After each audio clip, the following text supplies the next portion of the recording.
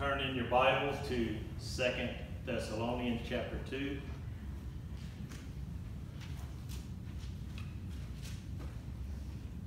Second Thessalonians chapter 2, we're going to look at all of it.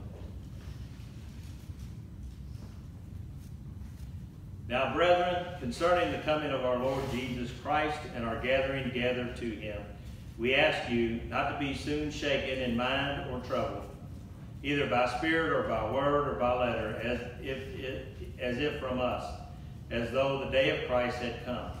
Let no one deceive you by any means, for that day will not come unless the falling away comes first, and the man of sin is revealed, the son of perdition, who opposes and exalts himself above all that is called God or that is worshipped, so that he sits as God in the temple of God, showing himself that he is God. Do you not remember that when I was still with you, I told you these things? And now you know what is restraining, that he may be revealed in his own time. For the mystery of lawlessness is already at work. Only he who now restrains will do so until he is taken out of the world. And then the lawless one will be revealed, whom the Lord will consume with the breath of his mouth and destroy with the brightness of his coming. The coming of the lawless one is according to the working of Satan, with all power, signs, and lying wonders, and with all unrighteous deception among those who perish, because they did not receive the love of the truth, that they might be saved. And for this reason God will send them strong delusion, that they should believe the lie, that they all may be condemned who did not believe the truth, but had pleasure in unrighteousness. But we are bound to give thanks to God always for you, brethren, beloved by the Lord, because God from the beginning chose you for salvation through sanctification by the Spirit and belief in the truth, to which he called you by our gospel, for the obtaining of the glory of our Lord Jesus Christ. Therefore, brethren, stand fast and hold the traditions which you were taught, whether by word or our epistle. Now may our Lord Jesus Christ himself and our God and Father, who has loved us and given us everlasting consolation and good hope by grace, comfort your hearts and establish you in every good word and work. Do you ever stop and think about the things that are going on behind the scenes in our world today?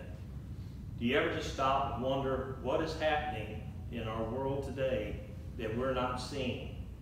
Are we living in the last days right now? Are we living in the last days? Is the enemy working behind the scenes to bring about the destruction of the world? Our scripture today tells us that Jesus will not return until the man of lawlessness is revealed. Now, one day this week, back on May 21st, just a week and a half ago, I was sitting there thinking, May 21st, what's special about May 21st? And I kept thinking all day long, and it never did occur to me what was special about May 21st. And then I read the scriptures for my sermon today, and then God reminded me about what May 21st was.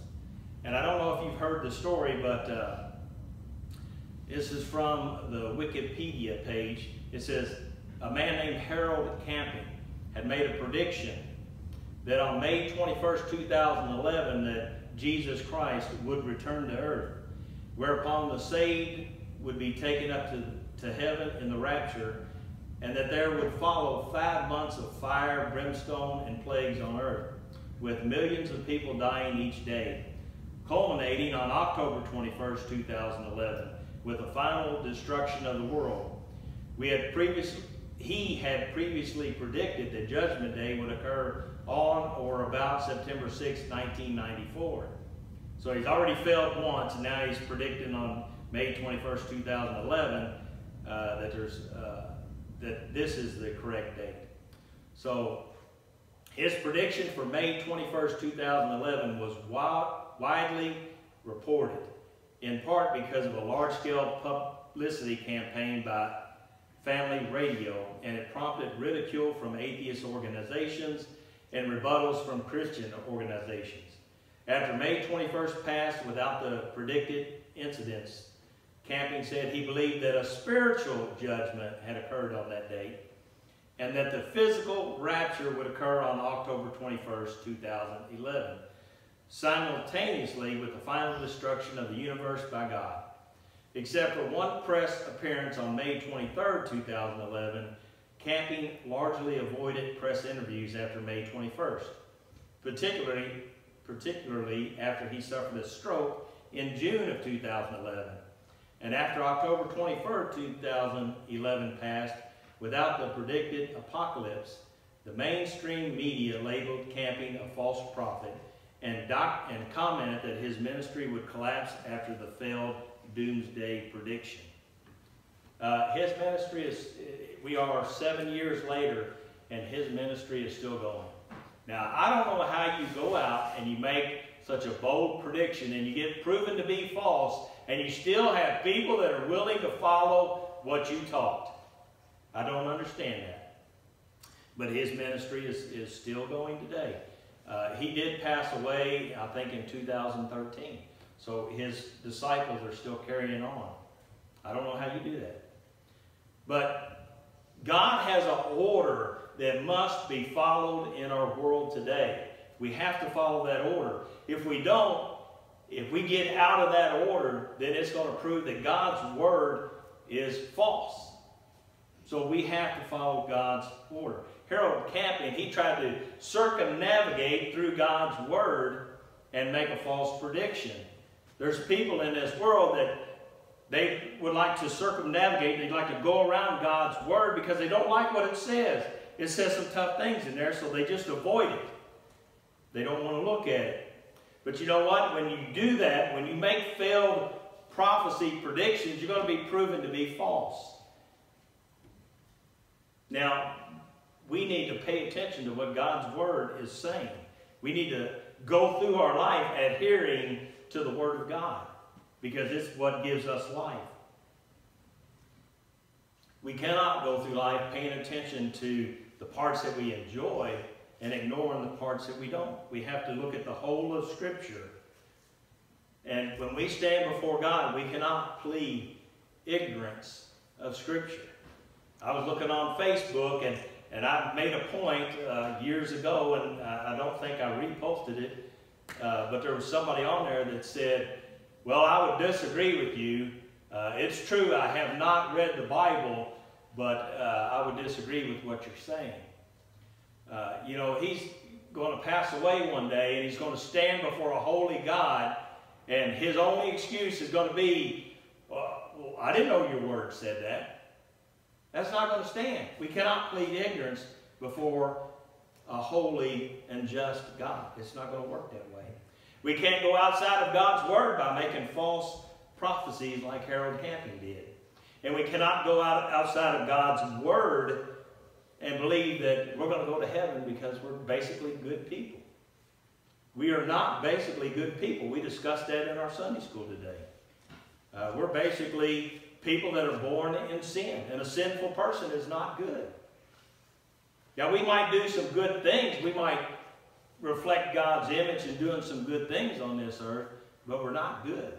We're only good by the blood of Jesus Christ. He's the one that makes us good. So we cannot go outside of God's word and try to come up with some way that we're going to get to heaven other than Jesus Christ. Now, if you haven't done so, I would beg you to read all of the New Testament. If you have never sat and read from Matthew to Revelation, I would beg you to read God's word and see what it says in there about your eternity. I would ask you to read it and ask God to open up your eyes and your heart to what he's trying to say.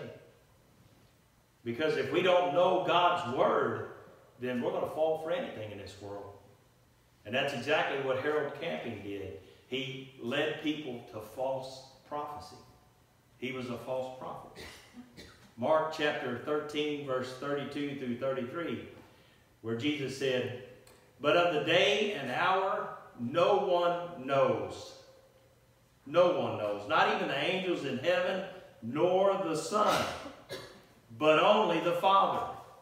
Take heed, watch, and pray, for you do not know when the time is.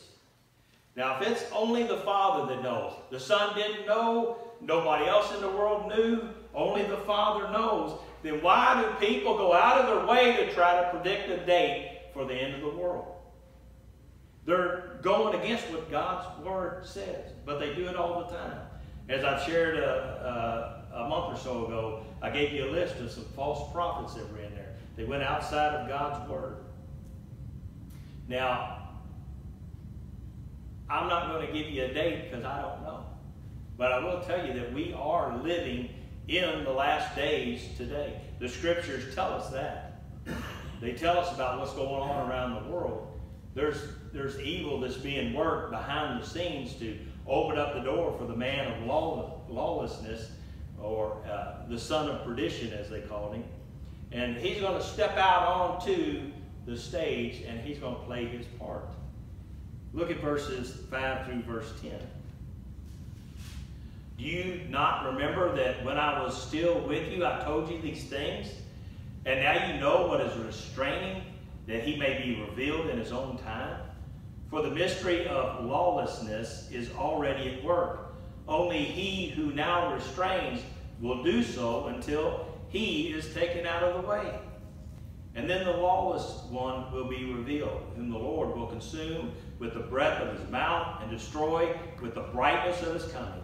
The coming of the lawless one is according to the working of Satan, with all power, signs, and lying wonders, and with all unrighteous deception among those who perish, because they did not receive the love of the truth, that they might be saved. There is a power that is holding back the man of lawlessness, and that is the Holy Spirit. The Holy Spirit is at work. He's working overtime right now, trying to find the people that are going to believe in Jesus Christ, and they're going to give their lives to him. He is working in their lives right now to do that. And he's also working at holding the man of lawlessness at bay. Now, when we look at our world right now, we can certainly ask ourselves the question, what is going on with our world? Can people not see all the evil that is running around in our world? Can they not see what they're doing is wrong? You see, the world has it backwards. They say what's good is bad and what's bad is good. And if we look at it, we're looking at it with the eyes of God. We can see what this world is doing.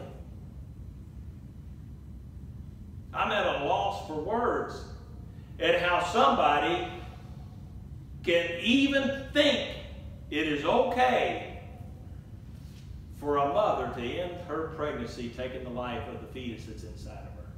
I'm at a loss. I don't understand. How can you not look at that and not see that there's a baby inside the mother's womb?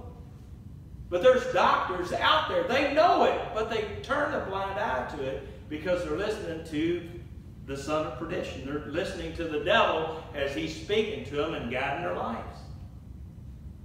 Now that stage is being set up for the son of perdition to come and enter into our world and to play his part in bringing about the end of life as we know it here on earth.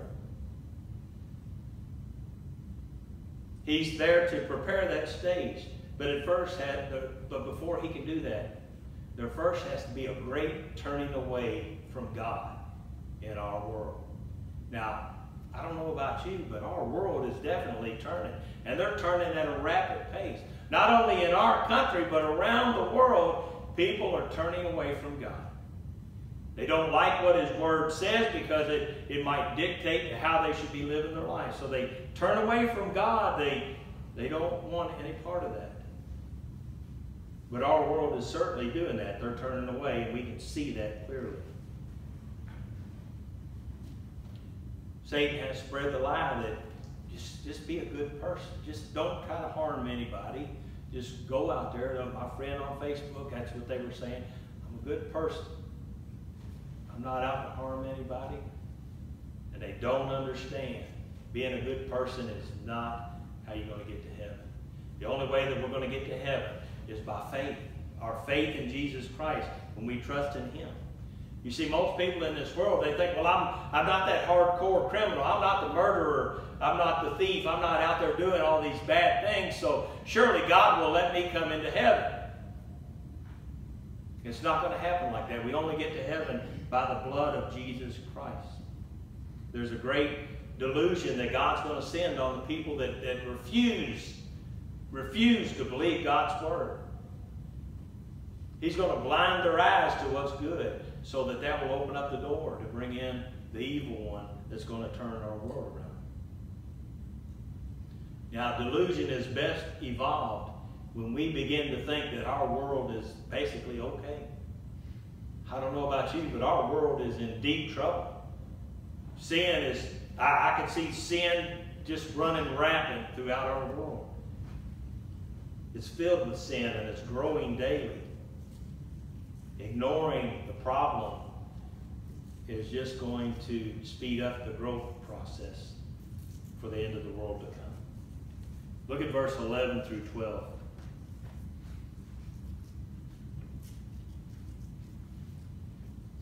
And for this reason, God will send them strong delusion, that they should believe the lie, that all may be condemned who did not believe the truth, but had pleasure in unrighteousness. God covers up the eyes.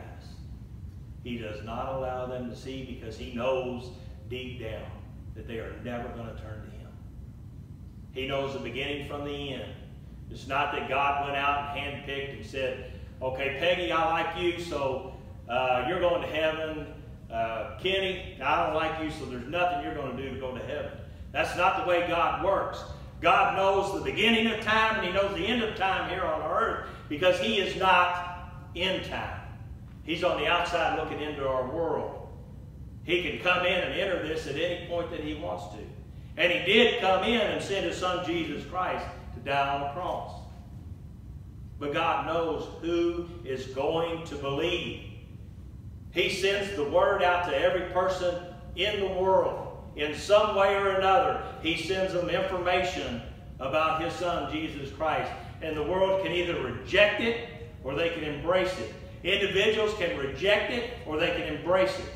And God knows who is going to embrace His word. So He'll send a blind eye. He will cover their eyes to the sin that's going on, because He knows that they will not believe in His word. We don't believe God's word when we ignore what it says and we go out and we do whatever we want in life. We think that God has put us here to just have pleasure all throughout life. Do whatever we want, no matter what it is. Go out and do it. And then we're not going to be held accountable. But we are held accountable. We can either believe God's word and it's true and we can live it out in faith, or we can deny it and we can go out and do what the devil tells us to do with our life. The choice is always up to us to believe God's word or to believe the lie. Now, if we've chosen to follow God, if we have given Him our lives, then there's a message for us about the end time. Look at it in 13 through 17. But we are bound to give you thanks. We are bound to give thanks to God always for you, brethren, beloved by the Lord, because God from the beginning chose you for salvation through sanctification by the Spirit and belief in the truth, to which He called you by our gospel, for the obtaining of the glory of our Lord Jesus Christ. Therefore, brethren, stand fast and hold the traditions which you were taught, whether by word or epistle. Now may our Lord Jesus Christ Himself, and our God and Father, who has loved us and given us everlasting consolation and good hope by grace, comfort your hearts and establish you in every good word and work. We are to stand fast by holding on to the instructions that He has left us in His word. Standing fast means that we are firmly fixed on God's word. We know God's word and we live it. And then we go out and we share it. We don't yield to the way that the world wants us to live our lives. We live our lives according to the way that God wants us to live our lives. We live on the promises of God, that by faith we're going to see Him one day, and we're going to live eternally with Him. Paul said that he, again, was thankful to God for the Thessalonians, because they didn't only hear what was going on, they were living their lives by faith. It was evident by the way that they lived their lives. People could see it. Now our faith will bring glory to God through Jesus Christ, the one that has bought our salvation by His blood on the cross of Calvary and by His resurrection. It is Jesus Christ who comforts us and establishes us in every good word and work. When we have Jesus reigning in our hearts, then our speech will bring others to the light of the gospel, and our actions will lead them to faith in Jesus. If they see it living in us, then they're more likely going to believe that God is real and that He did what He said He did in His Word. And then once we believe, then God begins that process of sanctification. He makes us holy. As we grow each day in His Word, God begins that process to make us look more like Jesus Christ. Now the devil, he's working full time in our world today. He's working hard because he knows his time is short. He's trying to get everything in place so that the man of lawlessness can come in and set up his false godhood before the world. Now the end is going to come. The end of our world is going to come. We are living in the last days. When we look at the Scriptures, when you know what the Scriptures say about the last days, you can physically see that our world, we're living in the last days. The end is going to come. The only question is, are you ready? Are you ready when the man of lawlessness steps on the stage? Are you living your life by faith? Are you covered by the blood of Jesus Christ for the remission of your sins? Anything less is just not going to do us any good. We have to have faith in Jesus in order to enter into heaven. A life that is lived by faith is pleasing to God. When people can see our faith, that pleases God. That makes Him happy. So what I want to tell you in the Scriptures today, if you're a believer in the Lord Jesus Christ, then stand fast. Be prepared, for that day is coming. That day that's going to be the end of things as we know it. And we must be prepared. If we're not prepared, it's not going to be a happy place to live. While the band of lawlessness runs wild in this world. Let's pray. Father God, we thank You for Your Word. We thank You how You can prepare us. You can prepare our hearts as You sanctify us through Your Word and help us to grow. God, I praise You for being with us in those times that we need You. Sometimes we might need You to just pick us up and carry us. So we praise You for that. And we would ask that You would walk beside us and help us to be strong in word and in deed, so that this world can see Christ living in us. So Father, we ask that from You. We praise You and we thank You. In the name of Jesus, amen.